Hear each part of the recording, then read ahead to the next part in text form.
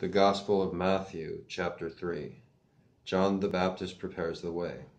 In those days John the Baptist came preaching in the desert of Judea and saying, Repent, for the kingdom of heaven is near. This is he who was spoken through the prophet Isaiah. A voice of one calling in the desert, Prepare the way for the Lord, make straight paths for him. John's clothes were made of camel's hair, and he had a leather belt around his waist. His food was locusts and wild honey. People went out to him from Jerusalem and all Judea and the whole region of Jordan, confessing their sins. They were baptized by him in the Jordan River. But when he saw many of the Pharisees and Sadducees coming to where he was baptizing, he said to them, You brood of vipers, who warned you to flee from the coming wrath? Produce fruit in keeping with repentance, and do not think you can say to yourselves, We have Abraham as our father. I tell you that out of these stones God raised up children for Abraham.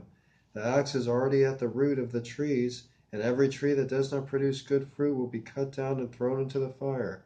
I baptize you with water for repentance, but after me will come one who is more powerful than I, whose sandals I am not fit to carry. He will baptize you with the Holy Spirit and with fire.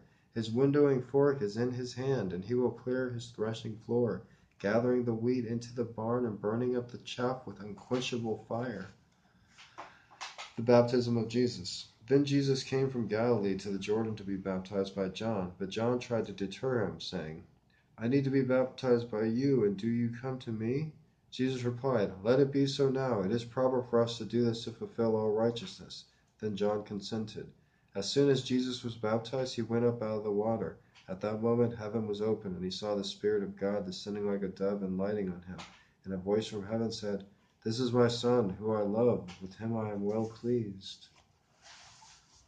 That was Matthew chapter 3.